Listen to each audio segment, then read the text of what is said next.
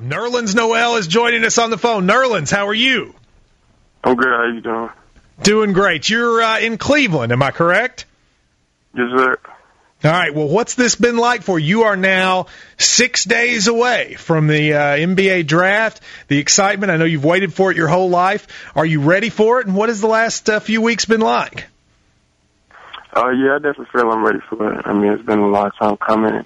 I mean, the last few weeks been, a lot going on, but I mean, I've been, definitely staying focused and, sticking to my rehab. Talk to me about your rehab. We talked the other day, and you said to me that you are way ahead of schedule. Tell folks about that and how the rehab's been going. You've been down in Birmingham. Yeah, I've been down in Birmingham for most of the summer. I mean, like I said, I'm ahead of schedule. I mean, I'm doing defensive slides now, and I'm running on OTG. I'm able to jog and some light running. So, I mean, it's really coming along. Now, you and I talked about there have been these stories that have come from national folks talking about teams being worried about the people around you, et cetera. How do you respond to that? People sort of saying that the folks around you are maybe hurting your draft stock or whatever. How do you respond to all these reports, and what have you made of them? I mean, yeah, that's foolish for me, for them to say. I mean, I think it's just, most of what they're saying and what I've seen is, just about agents that didn't get the chance to meet with me. I mean, primarily because I didn't want to meet with so many agents, so I think they felt some type of way that I didn't really look to meet with as many as I did. I mean, I only set out to meet with a few agents, and, just take it from there and meet with those agents a couple of times each instead of, going around meeting with 15 agents and, getting off track from my rehab. And, I mean, the number one thing is for me is to get back on the court, and I knew it wouldn't benefit me by meeting with so many agents and having to do some team meetings. So, I mean, I just really kept my schedule, with the least things as possible, and so I could really focus on my rehab. Has it been stressful for you? I mean, when you were at Kentucky, I think everybody here loved you during your time, and now you're on sort of a different stage, the pro stage. You get a lot of critics everywhere. Has that been surprising or stressful, the amount of people kind of picking at you and sniping at you? I mean, no, I mean, it could get stressful, but I mean, I'm really just staying focused. I mean, they're going to say what they want. I mean, I'm down in Birmingham, Alabama, doing my 2 days rehab, and I mean, there's nothing else I can do. I mean, they're going to say what they want to say, whether it's true or not. So, I mean, it's not something I can control. So, I'm definitely just staying focused, staying positive, and, waiting for the big day. Now, the big day is coming Thursday, and right, we hear a lot of reports. You're in Cleveland today. Are you confident? Do you still think that you're likely to go number one to Cleveland? And if you do, what do you make of getting a chance to play there in Cleveland? Yeah, I'm confident. I mean, Cleveland's a great city. I mean, if I'm blessed enough to be number one of them, I mean, I'll be very fortunate.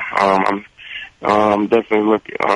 That'd be a dream come true for me. But I mean, either way, if I'm not or if I am, I mean, whatever team I go to, I mean, I'll just definitely, bring a good positive attitude and just come in and work every day so I can get back on the court as soon as possible. Now, I want to ask you, use sort of your expert opinion here about the team left here in Lexington. New group of guys, some people from your team, some from others that are going to be on the team next year. Give me your view. What do you think this team at UK is going to be like next year? Do you think they're going to be able to go win a title? Oh, yeah, definitely. I mean, they got a great group of guys. I mean, I was in that class at one time, so I know really how good they are. I've played with a few of them, and I mean, knowing they're young, I mean, Coach Cal will put them through some things early on like he did with us, and I mean, but I'm sure they'll respond and react and, really get to playing ball early on. Now, the other guys in your draft class, especially the big guys. Alex Len, you played against for Maryland. Otto Porter. Listen, we know you're a humble guy, but let's sell yourself a little bit. If you were going to tell people, why should they pick Nerlens Noel and not, say, Alex Len or Otto Porter? Why is Nerlens Noel the guy who should be picked first? Well, I'm not going to down-talk anybody, but I mean, I just definitely feel I bring like a very deep passion and intensity. And I mean, I got to drive in the mode to get better. And I believe I'm a great teammate, and I'm always looking out for my teammates. And I just want to get better and be great. Well, you certainly have the shot blocking part of it down right now. Let me ask you before I let you go, when you look back at your time in Lexington, we were just talking before you got on here, the Ole Miss game is the thing I remember most about you and your work off the court. Honestly, those are the two things that stand out. When you look back at your time at Lexington, the fans, Calipari, the team, et cetera, what do you think are the memories that will stand out to you most about your time at Kentucky?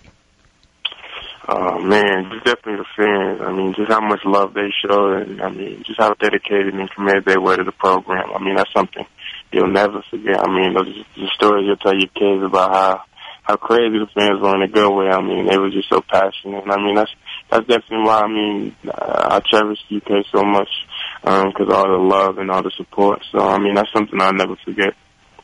Well, Nerlens, whether you end up in Cleveland, Orlando, Washington, Charlotte, whatever, I know you're going to have a ton of Kentucky fans following you. We appreciate you taking the time to talk to us, and good luck on Thursday night.